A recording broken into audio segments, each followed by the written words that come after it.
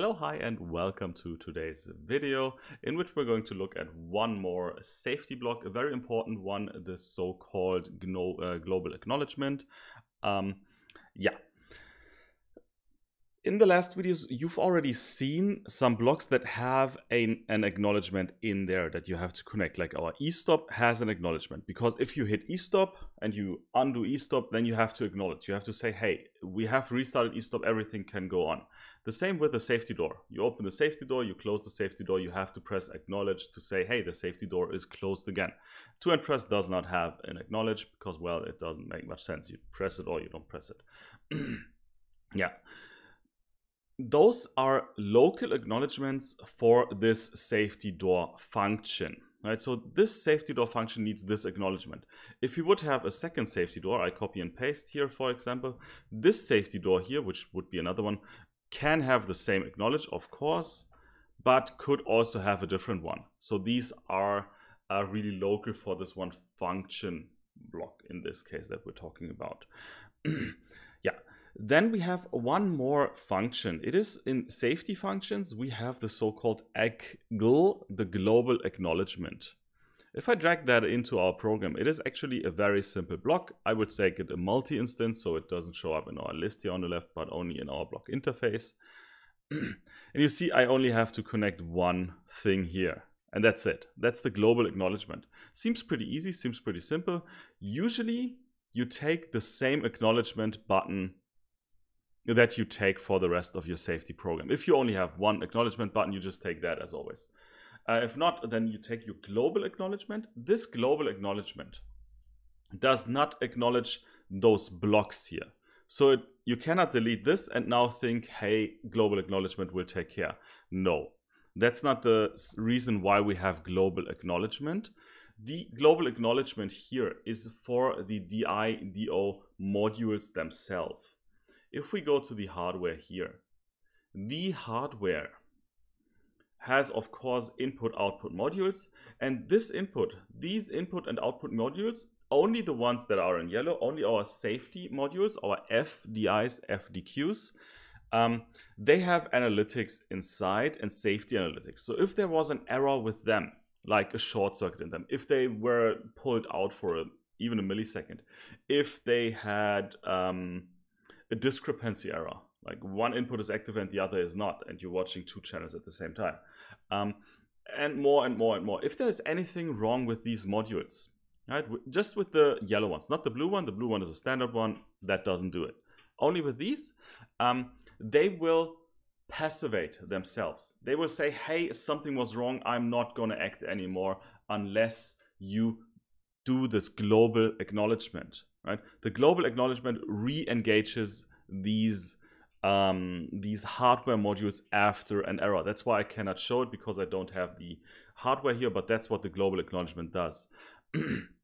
So if, for example, let's pretend it is runtime. It is runtime. All systems are running, and now something is wrong with this module here. For example, it gets pulled out. Right? It gets pulled out. Like right now, I pulled it out in reality. It is disconnected, there is an error, and the PLC analyzes, hey, there is an error.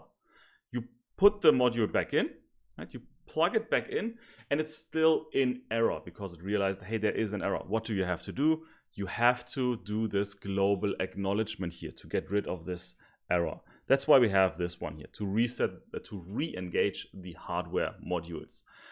Pretty simple, pretty easy, actually. So basically, all your safety programs need this. All of them.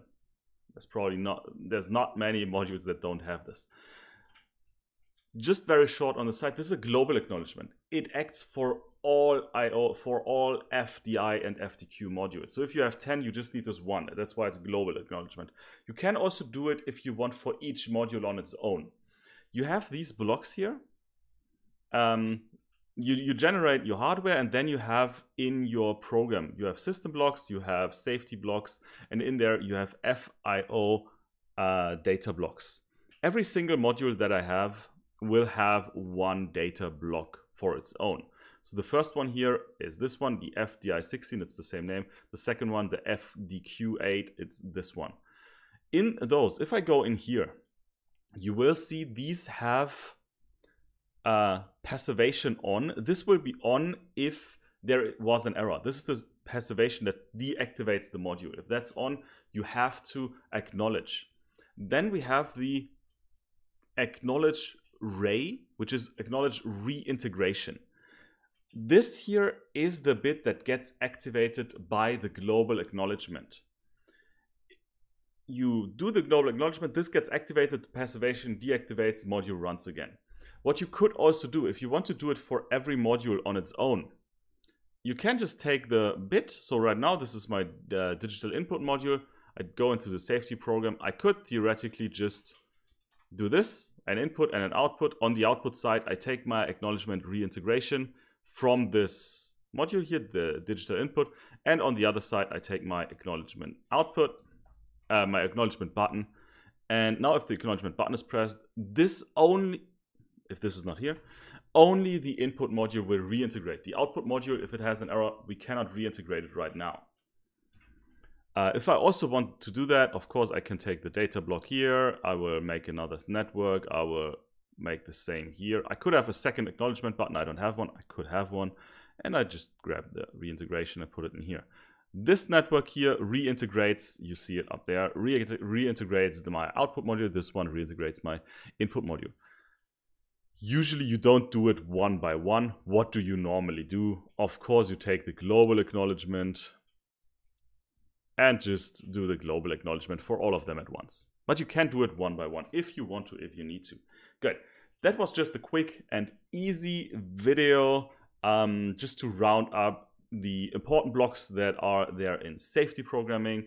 I felt like this one still needed to be in there.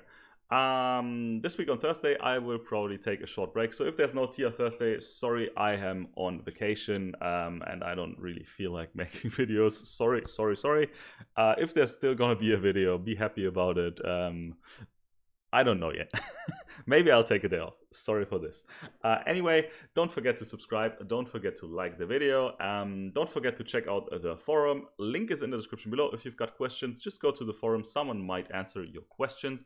If you want to toss some coin my direction, if you want to help me out for doing such great work on this channel, I am awesome. Thanks for all the support, by the way. I always read the comments and it's pretty cool. Yeah.